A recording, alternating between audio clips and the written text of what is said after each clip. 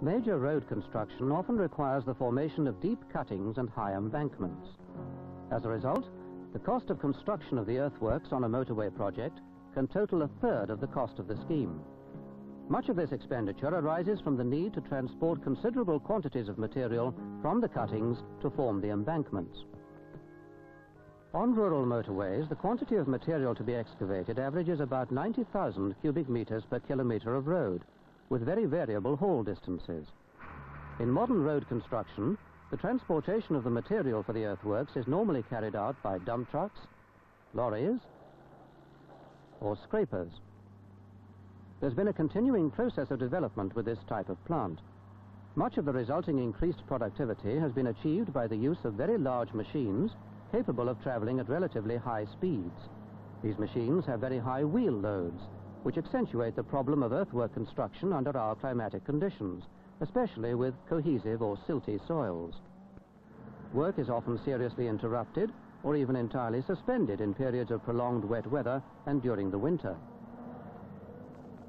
Belt conveyors appear to provide a promising system, largely independent of the bearing capacity of the soil for the transportation of the fill material. Together with the use of vertical face excavation, increased utilization of plant appeared possible, and the Transport and Road Research Laboratory initiated a detailed study into the feasibility of using such a system for earthwork construction in roads. Costs were estimated for the operation of a belt conveyor system, assuming that high utilization would be achieved throughout the year.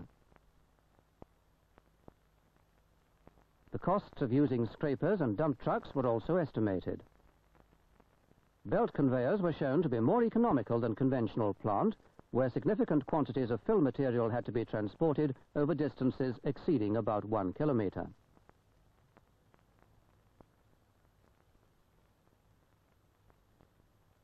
The results of the feasibility study were sufficiently promising to justify a full-scale trial to establish the cost of belt conveyor operations in practice. The site selected for the trial was the Portsmouth Harbour area of the M27 South Coast motorway. A complex interchange was required in the upper reaches of Portsmouth Harbour, and the embankments were to be constructed in an advance contract. The total volume of fill material required in the embankments was about 4 million cubic meters. Fill in the eastern half of the interchange comprised hydraulically placed sand, while fill in the western half was provided from chalk cuttings in Portsdown Hill on the line of the motorway. The mean haul distance for the chalk of about 4 kilometers was one at which belt conveyors were likely to be the most economical method of earth moving, as shown in the feasibility study. Besides promising economic benefits, the conveyor was attractive on this site because the chalk had to be transported through a densely populated housing estate, and the noise and dust normally associated with the operation of scrapers and dump trucks would have caused considerable disturbance to the residents of the estate. There was also a need to cross a railway line, the A27 trunk road, and a busy estate road, and a lightweight structure carrying a belt conveyor appeared to offer the simplest method of crossing these obstructions without interfering with the traffic using the railways or roads. A target price contract was used to make the cost of the operations available to the laboratory and allow the selected contractor, John Lang Construction Limited, to be involved in the early stages of the detailed planning of the contract.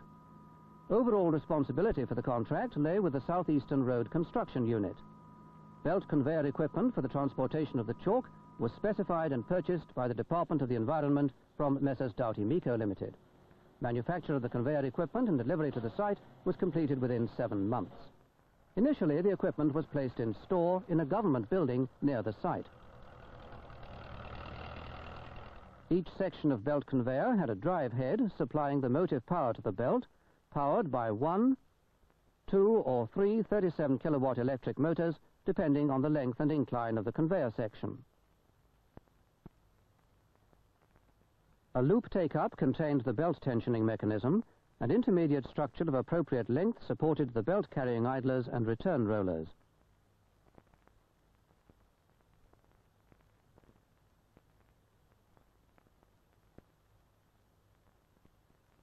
A tail unit was combined with a loading hopper to receive the material discharged from the preceding drive head. The belt, about 1 meter wide, traveled at a speed of 2.4 meters per second. A pull wire system for stopping in an emergency was provided along each side of the conveyor. Operation of each section was dependent upon the operation of the succeeding section by automatic sequence control. The specified capacity of the conveyor was 1,200 tons per hour. A terminal discharge conveyor was provided to form a stockpile in the fill area. The total length of conveyor was 5.1 kilometers, consisting of 16 sections. 350 meters of continuous overhead structure was included to cross the roads and the railway. The construction of this was the first operation on site. It spanned in turn the estate road, the railway line, and the A27 trunk road.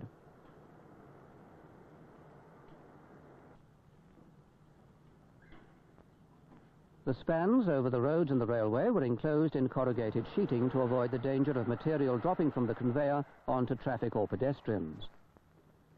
Sufficient belt conveyor was then erected to link the nearest points of the cut and fill areas. This comprised 5 sections with a total length of about 1.6 kilometers, inclusive of the overhead structure. During erection of each section of conveyor, the drive head and associated loop take-up were positioned and the intermediate structure was laid out.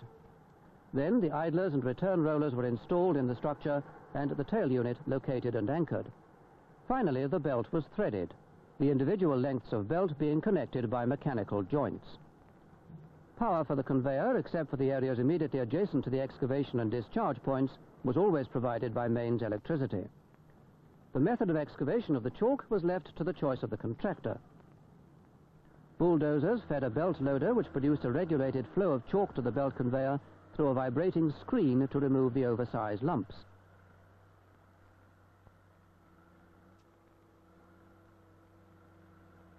In the harbour area, chalk fill initially had to be placed in water and an end-tipping procedure had to be adopted.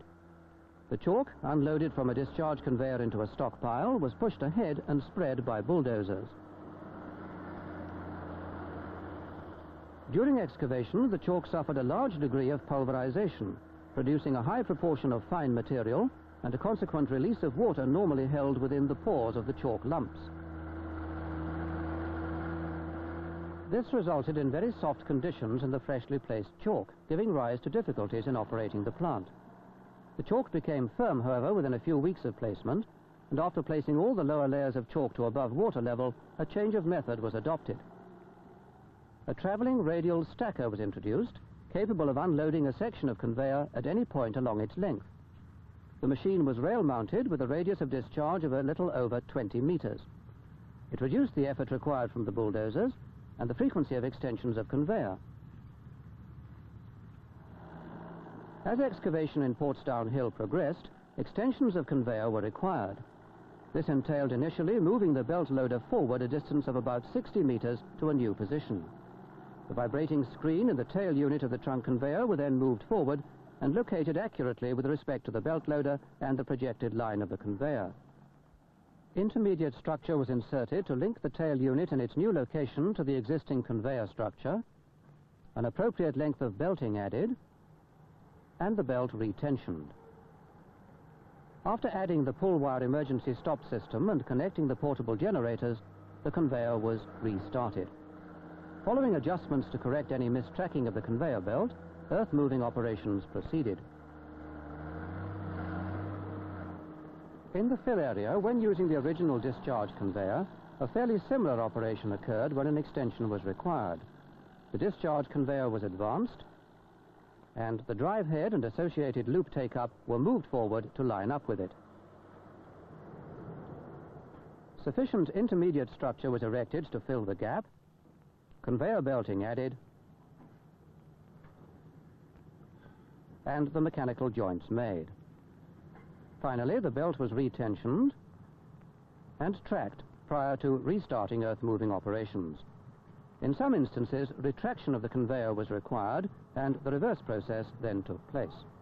After the introduction of the travelling radial stacker, the discharge conveyor was used occasionally as a second discharge point to minimize the effect of extensions or retractions of conveyor. Tunnels were driven in the chalk at 2 locations where the excavation of the cuttings had to be interrupted at minor road crossings and the conveyor extended through them.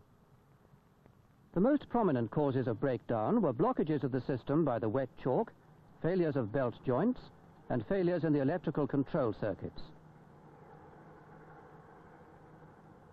With a continuous system such as a belt conveyor, any breakdown gives rise to a total stoppage, and inspection at regular and frequent intervals and a program of preventive maintenance are advisable to minimize the loss in production. The contractor employed a team of fitters and electricians to carry out the maintenance and repair of the belt conveyor. To assist in monitoring the work, the laboratory installed a belt weigher and chart recorder which registered the cumulative quantity of chalk conveyed, the instantaneous rate of flow along the belt, and the productive hours of the system. The rate of loading material onto the conveyor was variable, and the average rate of flow achieved was about 850 tons per hour, 70% of the designed peak capacity of the conveyor. The utilization of the belt conveyor system averaged about 55% of the total available working hours throughout the trial. Losses of production were caused by the necessity to extend the conveyor, problems such as breakdowns and blockages along the trunk conveyor, and stoppages at the loading plant and at the unloading plant. The remainder of the losses resulted from bad weather and unclassified problems. The utilization increased to 63% when the period required for familiarization with the new method of earth moving was eliminated by taking the most successful 12 months. The losses in utilization associated with extensions of conveyor could be eliminated in future by locating the trunk conveyor outside the cut and fill areas and using semi-mobile belt conveyor equipment for the loading and unloading operations. Excavation could be by bucket wheel excavators, and in the fill area, a special spreading conveyor could be used. Such methods were envisaged in the original feasibility study, which led to the full-scale trial.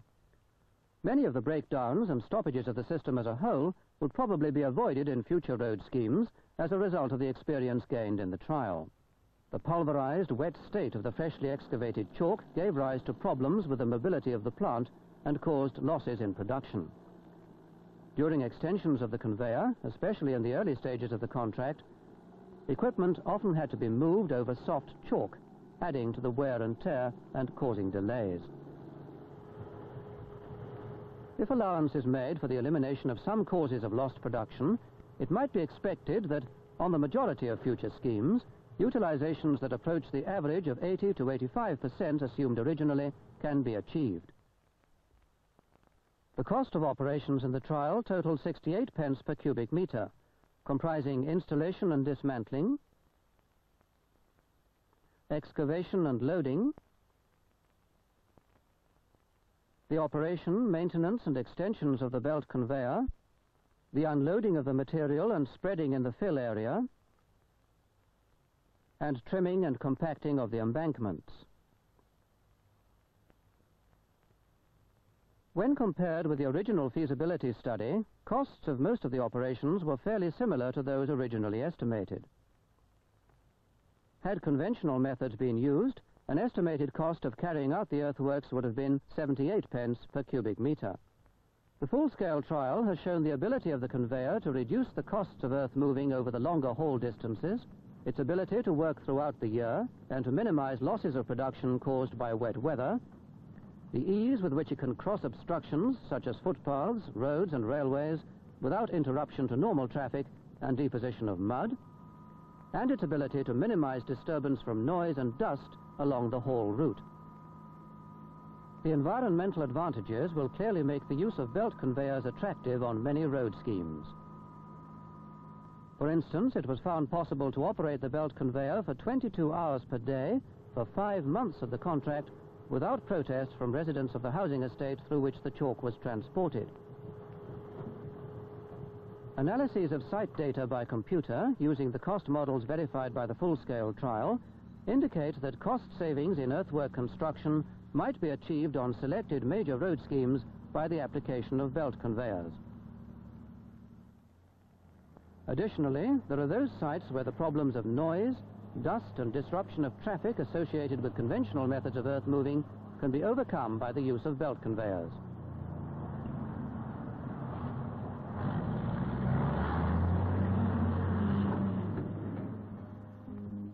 With the elimination of noise and dust, the ease of crossing obstacles, the ability to minimize stoppages due to wet weather, and the reduction of costs over long-haul distances, the demand for conveyors is likely to increase in the future, and increasing consideration will have to be given to the use of this type of equipment.